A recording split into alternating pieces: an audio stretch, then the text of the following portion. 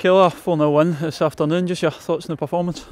Yeah, I thought it was a really good team performance. I think we came out with a lot of energy, and right from the jump we were kind of all over them, and I think that's kind of what we went into the game wanting to do, is be on top from the start, and I think we did that, and then we were able to maintain it throughout the whole game. I think it was good. And how important was it to carry on from the win in midweek and get another 3 points this afternoon? Yeah, definitely. It's all about getting the next 3 points and the next 3 points. So we did that. We got the job done today, and coming off of a win midweek and being able to do it again on the weekend. It's always tough having 3 games in a week, so we were able to get it done, which was good. Another 2 goals for yourself. You'll be happy with your afternoon's work? Yeah, absolutely. It's always good to be able to put the ball in the back of the net, but obviously brilliant crosses from the Lizzie and Brogan to put it in the back of the net, so it was good. And the side really controlled possession throughout the afternoon. You could have scored even more goals.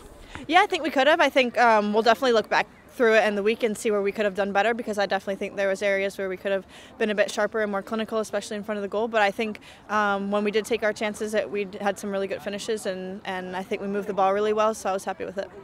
And finally, you touched on it, some real quality goals as well, and you could have had more than 4 today. Yeah, definitely. I mean, you always want to finish every chance that you have, but not everyone's going to go in, so I think we took the ones that we did, and it was good.